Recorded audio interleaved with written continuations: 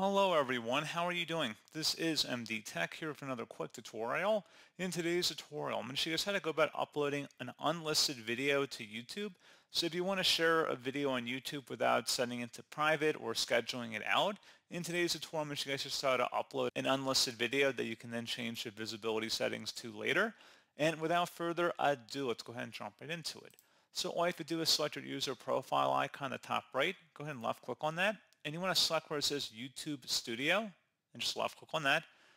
And now up at the top you want to select the upload video button. Alternatively, you can also select the create option and then select upload videos.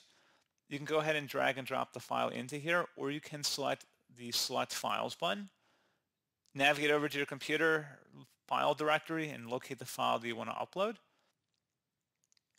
And at this point, give the video all the necessary details like title, description, among other details if you scroll down here.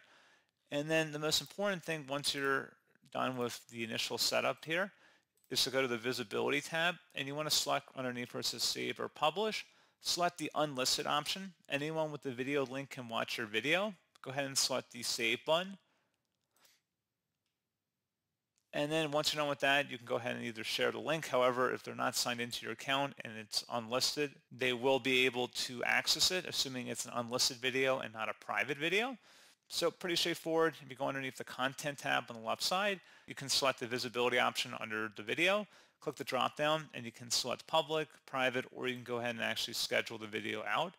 So pretty straightforward process, guys, and as always, thank you for watching. I do hope I was able to help you out, and I do look forward to catching you all in the next tutorial.